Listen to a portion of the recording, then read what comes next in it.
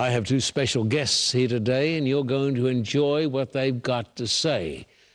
Dr. Ross, glad to have you with us today. It's always a privilege. Dr. Rana, it's a privilege and a pleasure to have both of you here today. Thank you. And today we're going to talk about footprints in the sand, evidence for the great Creator God, and we're glad to have you with us. I want to talk about Darwin. Darwin talked about the transitional life forms. I think he used the term, if my memory is working well today, in his book Origin of Species. I think he spoke about the the discovery of innumerable. I think that was the word, innumerable. That's right. Missing links that would be found. Because if those missing links were not found, if they didn't exist, it would mean that the whole idea of evolution was somehow fatally flawed. Have they found them? No, they haven't. You know, it's interesting. Darwin, when he wrote The Origin of the Species, actually devoted a couple of chapters to objections to his theory, or he raised objections to his own theory. So he was pretty honest as a scientist. He was groping for light, wasn't he? He was. And he pointed out that the fossil record known in his day just simply didn't match what you'd expect if his theory was valid. As you said, he expected innumerable transitional forms. But he said they're going to be found. We haven't found them yet because we haven't had enough time. Right. The fossil record's incomplete, which was a legitimate rationale in his day because paleontology was in its infancy. Yes. But here we are 150 plus years later, and the fossil record still looks the same as it did in Darwin's day. An absence or a near absence of anything that could be considered genuinely a transitional form. And we see sudden appearances. Every time there's innovation in life's history, it happens explosively without any kind of evolutionary history preceding it. And so we see sudden appearances and an absence of evolutionary change. The pattern of the fossil record doesn't match Darwin's expectations. Amazing. Dr. Ross, I'm going to read you a statement, and I'd like you to comment on it. This is from Dr. Ian Tattersall, the curator of human evolution at the American Museum of Natural History. He says, if the transformational notion were accurate, histories of continuity should clearly show up in the structures of the paleontological record. Yet if the truth be told, the fossils themselves had never really borne out this expectation. Indeed, Darwin himself had been well aware that the record was rife with discontinuities. He had, however, explained away this awkward fact with the now familiar claim that the expected intermediaries had simply not yet been discovered. In Darwin's day, with a much more limited record than we have now, this was at least a tenable position. But as the doctor here has said, we're 150 years down the road. But well over 100 years and many millions of fossils later, the essential picture has not changed at all. Quoted from his book, The Monkey in the Mirror. It's a good title, isn't it? Would you comment on that? Well, we now have an understanding why the fossil record looks that way.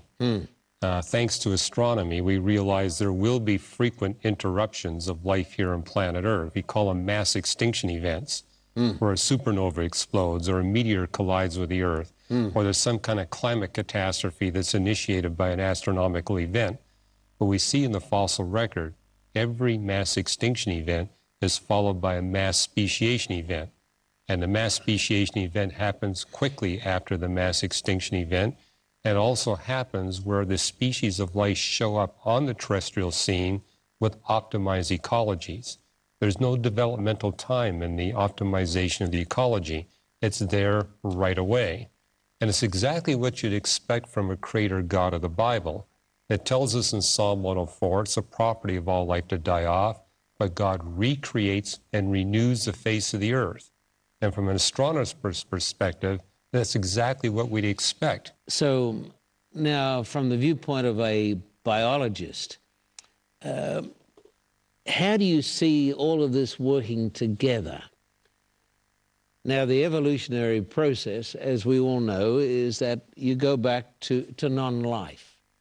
And then over billions of years, you have the simple becoming the complex. How do you feel yourself about the theory of Darwinian or neo-Darwinian theory? Well, I'm highly skeptical of the evolutionary paradigm. The idea that life can come from non-life, that life can create itself, if you will. I'm highly skeptical of the idea that once you have life present on the planet, that one major group can generate another major group, that innovation is possible through this evolutionary mechanism. It doesn't mean that there's no evolution at all. There's a phenomena called microevolution, where species adapt to their environment. All Christians believe in. Right. And so we're not rejecting this idea that there's limited evolution, but to say that evolution can explain the origin of life and the history of life on Earth, I'm highly skeptical of that idea. Yes, because the evidence doesn't seem to point to it. Yeah, my skepticism is driven by the science, not my commitment to what Scripture says. No. Then Darwin made some other interesting comments. He pondered the problem of the trustworthiness of the human mind. Now, his argument basically was this: if this thing between our ears is the product of blind chance, if we are the product of time plus matter plus chance, then how can we trust it? Yeah. I think Darwin, again, was very honest about the potential objections to his theory and the problems with this theory. And this, to me, is what is self-refuting, if you will, about Darwinism. And you brought that point up, is that if our mind evolved, then our mind is not about discovering truth or what's real about the world. It's simply giving us some kind of framework that allows us to survive. So what we learn may not be true. It just may be suitable enough for us to survive. If that's the case, then how do we know that Darwin's theory is valid? Of course. How do we know that anything is valid? How can you test anything? It completely undermines the capacity of human beings to have the ability to discover truth. So if a person is going to cling to evolution, he's got to be prepared to look at this terrible doubt. And this terrible doubt throws everything in doubt, doesn't it? It does. If you believe that things came from nothing. And this is the power of the Christian faith, is that because we take what Scripture tells us, that we are made in God's image, it means that we have this capacity coming from a Creator who cannot lie. We have this capacity to discover that which is true, and that we can be confident that our conclusions have truth if we've done our homework appropriately. And this is very different, again, than an evolutionary framework or an atheistic framework. And in fact, this is what makes science itself possible, ironically, is to believe that we have the facilities to discover that which is true about the universe. And so, in a sense, Darwin is not only undermining his own theory, he's undermining science itself. I have a statement here from the great Professor Leakey. He said, if pressed about man's ancestry, I would have to unequivocally say that all we have is a huge question mark. To date, there has been found nothing to truthfully purport as a transitional species to man, including Lucy. If further pressed, I would have to state that there is more evidence to suggest an abrupt arrival of man rather than a gradual process of evolution. So the great Leakey, who found our so-called human ancestor, Lucy, in Africa, he says, when I said that she was our originator, or she was one of our common ancestors, he says, I was wrong. And he said the big problem is now for us is that the human race, it appears, arrived suddenly. The fact of the matter is, he's right. I mean, when you look when you look at the fossil record, there's clearly a fossil record of these creatures called hominids.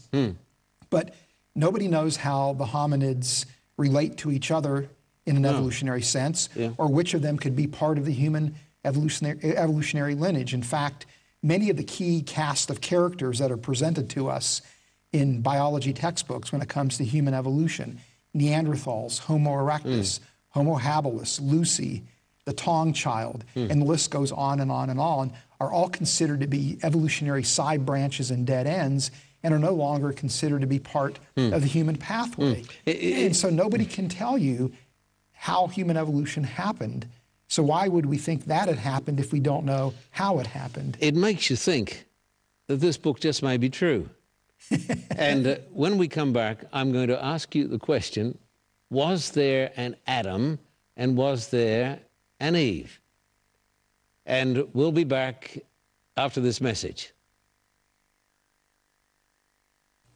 The Carter Report is a self-supporting ministry with a global mission. We believe that the most important thing that we can do in this tremendous hour is to tell people about the Lord Jesus Christ, because Jesus said, I am the way, the truth, and the life. We do not believe that this is business as usual. We believe that we are living in the closing hours in the history of this world. Bless your heart, friend. Look at the signs that are being fulfilled almost every day. The signs of the times are shouting at us, and they're saying, Jesus is coming soon. I want you to be my partner in global mission. I want you to be my partner in helping to tell the world about the coming of Jesus. I want you to be my partner in the preaching of the distinctive truths of the three angels' messages. Please check us out at the new Carter Report website, carterreport.org. We have a special section whereby you can ask questions, and I will give you the answers from the living word of the living God. That is the carterreport.org.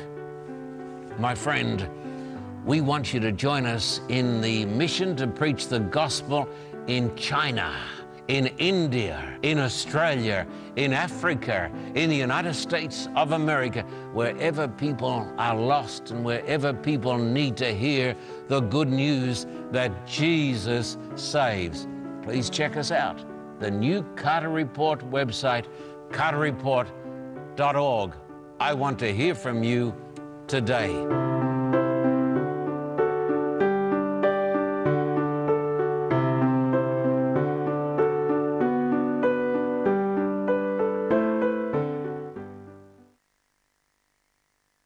Welcome back to the program. We're talking about the origin of the human race, evidence for the Creator.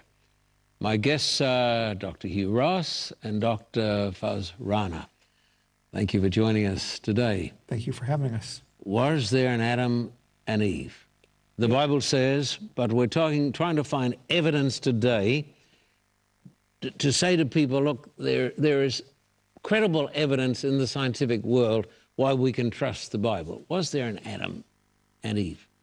This is something that is absolutely mind-boggling, that evolutionary biologists who are trying to explain the origin of humanity through evolutionary means have unwittingly uncovered evidence for the historicity of Adam and Eve as being the progenitors of all humanity. And what these scientists are doing is they're looking at genetic variability of people around the world.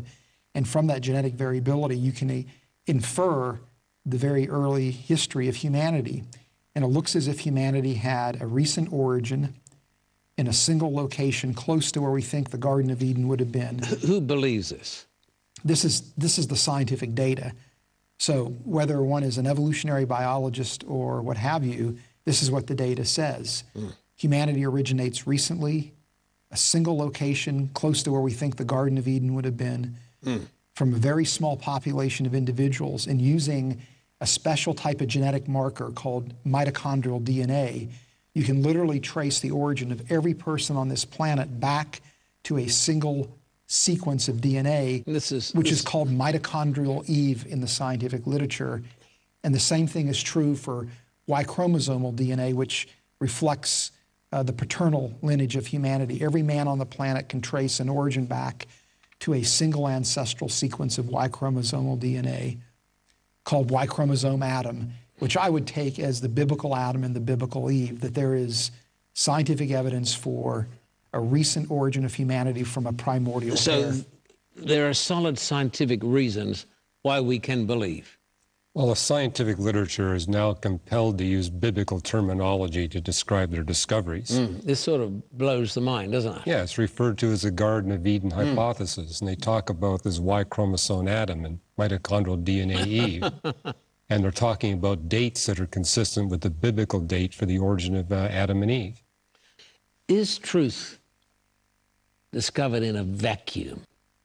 No, people have philosophical presuppositions they're bringing to the table. All the time. People have had life experiences. I find many people who are atheists using science as an intellectual excuse to reject the faith, but there's other issues at play. Oftentimes they're angry at God, or they're angry at Christians or Christianity. They've been hurt by Christians, or they've been abused by Christians. Yeah, abused by some pedophile in the church. Yeah. Therefore they say God doesn't exist. I would argue that the passion of the atheist argues for God, because if there really is no God, they should be treating the existence of God like they would the tooth fairy. Yes, of course. But the fact that they're so passionate against the existence of God tells me they believe he exists, but they don't like him. So truth is not discovered in a vacuum. Is it not true that the great Darwin basically went down the road to unbelief because of the death of a daughter? Yeah. He was in an Anglican family, you know, the Church of England, and there was some time when he was even very much interested in theology. He studied to be a minister. Yes, to be an Anglican priest. But he prayed earnestly that his daughter would be okay. But she wasn't okay. And this led to the terrible doubt, what can God be like if my daughter dies? And so I've discovered in my experience as a pastor for many, many years now that truth is not done in a vacuum. People reach theological ideas as well as scientific ideas, because of what's happened to them, because of their background. And we were talking during the break about a scientist who shall remain anonymous, who was abused in his church by a pedophile. And since that time, his thinking has been beyond being an agnostic, but a militant atheist.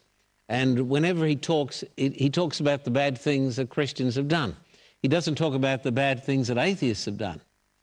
But it makes you think that a lot of his thinking, he takes the facts that you and I talk about, but he turns them to somehow fit in with the hurt that he's gone through. Yeah. Have you found this? Yeah, that's true. And along those lines, when you make an argument for design, many times people will point out what they claim to be bad designs in nature and try to use this as a way to undermine the design argument.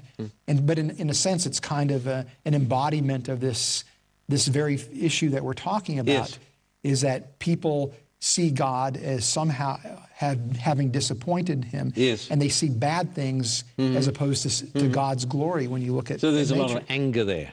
Yes. And there's also the opportunity to put it to the test. They're saying, hey, this is a bad design in nature. Let's study it in more depth. Every time we've done that as scientists, what we thought was a bad design turned into a very elegant design. It's a great way to learn things you don't already know. And so, again, I mean, let's put our atheistic belief to the test and see. If your atheism is right, then more scientific research will give you more evidence for your belief. But if the Christian view is right, more understanding is going to increase the evidence for the Christian faith. So let's get back. Tell me more, as a biologist, tell me more about evidence for the human race. Now, this sort of captures my imagination. I'm astounded that the Bible says the human race appeared suddenly upon the human scene. Yeah. It wasn't a long, drawn-out evolutionary process. They came in a certain place that was called the Garden of Eden, and we can somewhat get an idea of where that is. they didn't appear as human beings 7 million years ago. They certainly were not related to Lucy. Give me more evidence that there was an abrupt beginning for the human race. Well, another way to think about this has to do with the concept of the image of God. Yes. You know, we're made in God's image, yes. and we're uniquely made in God's image according to Scripture. And what's interesting is when humans show up on the scene, there's what's called the sociocultural Big Bang, the human revolution, the Great Leap Forward. These are different ways it's described, where suddenly you have these creatures that are behaving unlike anything else that has ever existed on the planet, including Neanderthals, including Lucy, including Homo erectus and Homo habilis. You have creatures capable of symbolism, creatures capable of making art and music, language, advanced, sophisticated societies emerge. This is evidence, I believe, that human beings bear God's image, and the fact that it shows up suddenly and coincidentally with humans, again, is consistent with what you'd expect from Scripture. Even evolutionary biologists studying human origins acknowledge that humans seem to stand distinct, that we're unique in these special ways that I think finds explanation in what the biblical text tells us. And so we've taken quite a journey. We've gone from astronomy down to the cell. Out in the stars, we see amazing balance, complexity, the odds of it all happening, 1 in so many trillions. We've talked about the complexity of a single cell, the utter impossibility of a single cell making itself. There seems to be an overwhelming evidence that we should believe in God and believe in the Bible. And you men do, don't you? Yes, we do. And you believe in the Creator and you trust in God. How do you explain the genetic similarity between humans and chimpanzees? Well, I think the Bible gives us a clue. It tells us that Adam was made from the dust of the earth, and then God breathed the breath of life into him. Yes. Genesis 2:19 says the animals were made from the dust of the earth as well. And so that tells us that we're made out of the same stuff as the other creatures. So you would expect there to be biological similarities. There'd have to be. But what's also interesting is it also tells us that humans uniquely received the divine breath. Yes. I think that omission is intentional. We're made in God's image. Yes. And so what distinguishes us from other creatures isn't our biology, but rather it's our spiritual makeup, the fact that we bear God's image. Yeah, and we have the capacity to worship. Yeah, and so the genetic similarity just simply reflects the fact we're made out of the same building blocks. Now, what I've discovered is this, that the chance of life, and now talking from the viewpoint of evolutionists, which I'm not, but an evolutionist says that life has got to arrive and get going and thrive in a very short period of time on this planet. Even if it's 100 million years, in the evolutionary cycle, that's not even a watch in the night. Yes. It's so very quick, isn't it? And so you have these arguments from the evolutionists, and because of those arguments, there is a new theory that we've talked about before. It's called transpermia. Is that right? What does it mean? Yeah, it's panspermia. Oh, panspermia. Yeah, it's the idea. I've added to it. Well, it's transpermia in the sense that they're saying that there's dust that's come to us from other planets. Yes. And embedded in that dust are either bacteria or the crucial building blocks like the sugars and the DNA and the RNA. Is this not an argument of desperation? It is an argument of desperation. It's an argument that's basically been refuted in the scientific literature, because we now can determine, number one, that dust cannot travel across interstellar space without being so thoroughly destroyed as to be useless in the origin of life paradigm. But it's basically showing that, one, from a naturalistic perspective, we can't explain the origin of life on the Earth. We can't explain any solar system bodies. It can't come from another planetary system. It can't come from cosmic dust. You know, we were at an Origin of Life research conference where a gentleman came to the microphone and said, we've ruled out all possible explanations for the origin of life except one. Aliens came here in spaceships and brought life here to planet Earth 3.8 billion years ago. And these people laugh at Christians. Pardon me? They laugh at Christians. They do, but we were kind of at that conference saying, I said to Fuzz, he's getting close to the right answer. Yes, I know. It is an alien, it is intelligent, but it's a being from beyond matter, energy, space, and time. Yeah. So can we agree today, and I'm sure we do, that we can trust the Bible? Yes. And we can trust in God because he made us in his own image. And the great truths of the Bible are in harmony with the best discoveries of science. Yes. Right. Whether it is in biology that you rightly represent or in astronomy that you rightly represent. And so we would have a message to the people watching today, whether they're young or old, whether they go to university, they don't go to university.